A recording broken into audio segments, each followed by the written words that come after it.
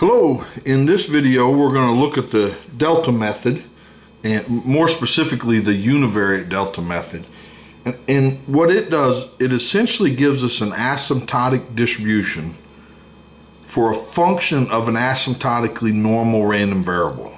Okay, and so we'll investigate that. So the theorem is, let's let x be a sequence of random variables such that this sequence converges in distribution to a normal 0 sigma squared distribution. And let's just call it x to make our notation easier. And where theta and sigma squared are finite constants, then this is true.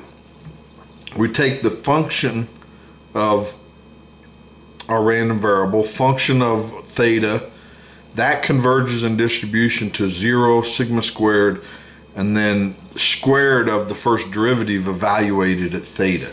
And that's assuming, of course, that the first derivative exists and is non-zero. Now note that if the derivative exists at theta, then it's also continuous at that theta. So that plays a part too in our proof. So let's look at it. So let's look at xn minus theta. Okay, so that's this piece here. So this is by assumption we know that this converges in distribution. So if we multiply by 1 and we look at the limit of this and the limit of this, so this of course as n grows to infinity, that converges to 0. And this converges to the normal random variable, normal 0 sigma squared. And so this piece converges in distribution to 0. But convergence in distribution implies convergence in probability. So we know xn converges to theta in probability.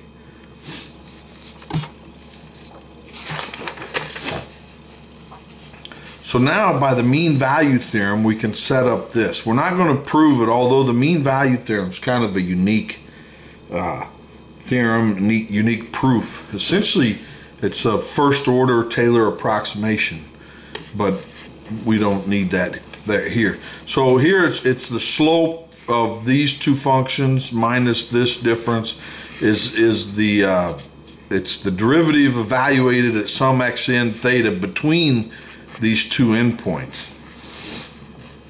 Okay, so notice though on the bottom of the page 1 we said xn converges in probability to theta, so that this piece is, it pinches down, and this is always between those two. So if xn converges in probability to theta, so would xn theta, and we can see that by here. This difference is always less than this difference, but this converges in probability to 0, so that implies that this difference converges in probability to 0, which implies xn star converges in probability to theta.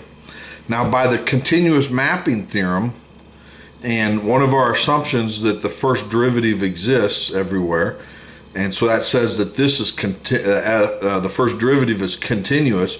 So since those converge in probability, this continuous function of those converge in probability.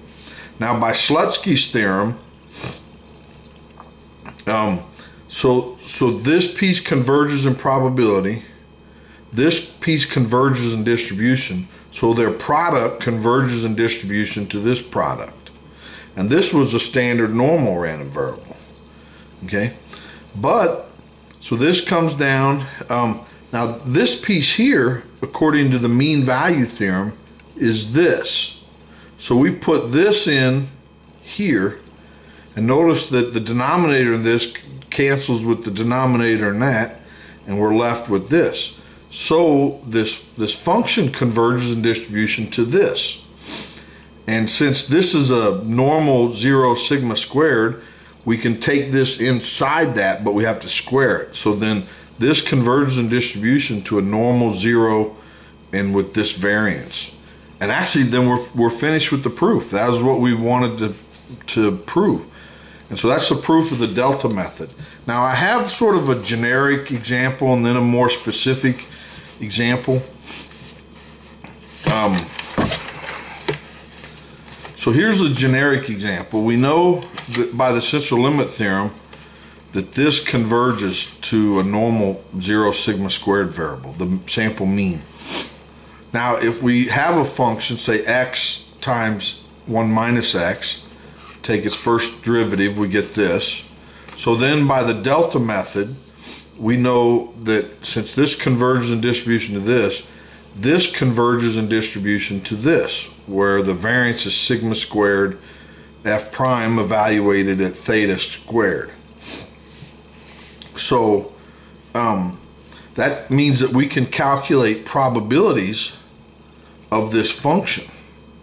And the way we would do that is, if we're interested in this probability, now somehow we have to make this piece kind of equal this. So if we subtract this function from both sides, which is this piece here, and then we multiply both sides of this equation by square root of n, and that's what this piece is.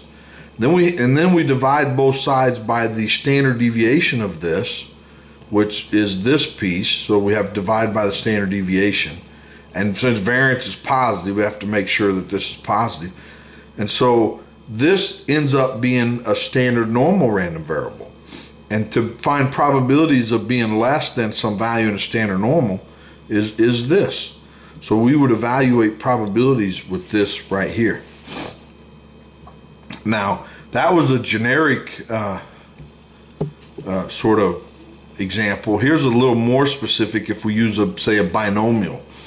And in a binomial you often will see this type of function.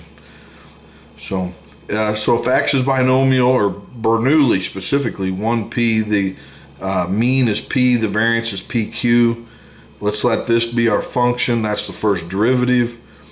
And then we know by the central limit theorem that this converges to a normal 0, 1. So, and then by the delta method, a function of each of those divided by its standard deviation evaluates to a normal 0, 1.